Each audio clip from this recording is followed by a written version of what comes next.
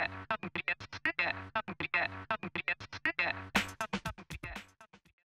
everyone. In this video, my goal is to walk through the terms of simulation-driven design, generative design, and topology optimization.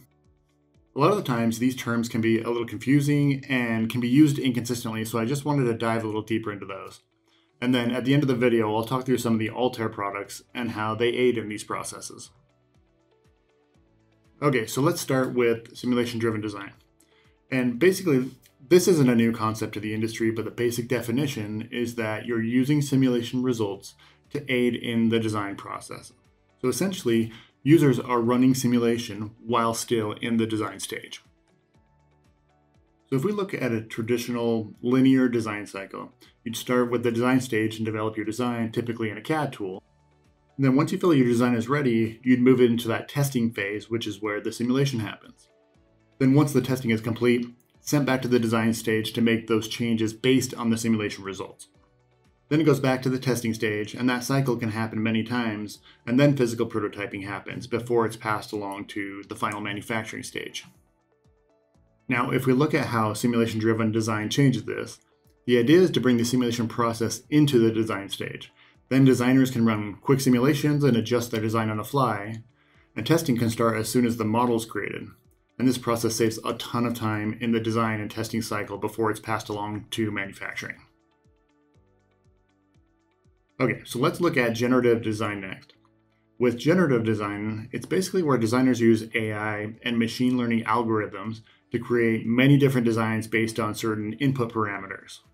So if we look at this cycle in a similar way, we start before the design stage in that ideation stage. And in here, designers can bring basic context for what they want their design to accomplish, and any design tribal knowledge they have. Then input that into the generative design tool, design parameters, loads, dimensions, all of that can be included here, and different variations of the design are generated. And then the tools run simulation again.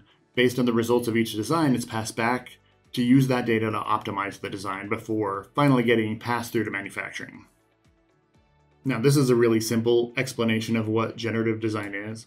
In reality, it can be a lot more complicated, but you can see there are stages where the designer input are needed, and the evaluation of the model using design experience is really critical. Okay, let's move on to topology optimization. Now, this one tends to be the most well-known of these three terms, but it does relate to the other terms, so it's worth defining it again. And topology optimization takes an existing design and it optimizes it to reduce mass or volume, and the goal is to make your part lighter or smaller and still maintain the design intent that you started with. Now, the short-term benefits are that you can create more innovative designs with optimal size, strength, and material properties. Long-term, it saves a lot of time and money, which is typically the end goal of most design improvement processes anyway. Okay, so we've looked at these terms separately, but how do they relate to each other? So if we go back to our design cycle, simulation-driven design would mean that the simulation is happening during this design stage, which leads to faster and more efficient designs. Generative design would help optimize the design stage by applying AI and machine learning algorithms to run a bunch of designs to help come up with the best one. And then topology optimization is taking a finished design and reducing its mass or volume while still maintaining that design intent. Then it's passed on to manufacturing. So hopefully this just helps clear up these terms specifically and how they kind of relate to each other, and they make a little bit more sense. Now next I'm going to talk about some of the Altair tools in their portfolio and how they aid in these processes. One good thing is that Altair was named the overall leader from ABI Research for generative design software suppliers. I will include a link in the description so you can see a little bit more information on it.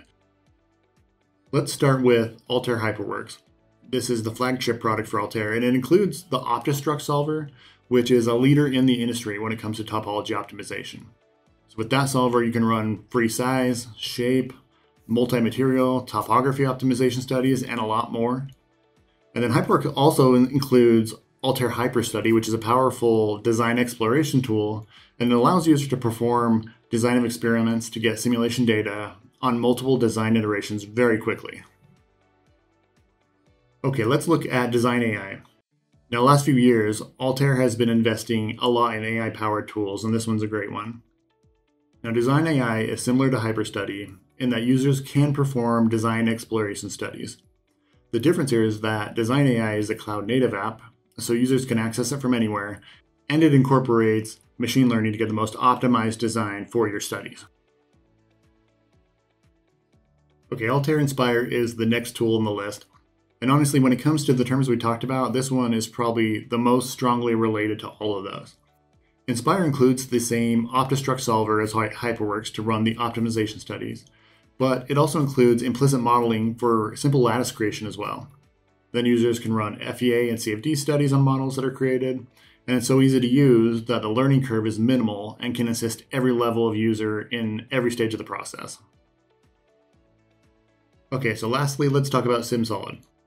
Altair SimSolid is a meshless structural analysis tool that is ideal for early stage simulation testing. Users don't have to perform time-consuming tasks of mesh creation, geometry simplification. They can move right into setting up their study. And again, because it requires no mesh, it's ideal for large assemblies as well, and can get you simulation results in minutes rather than hours.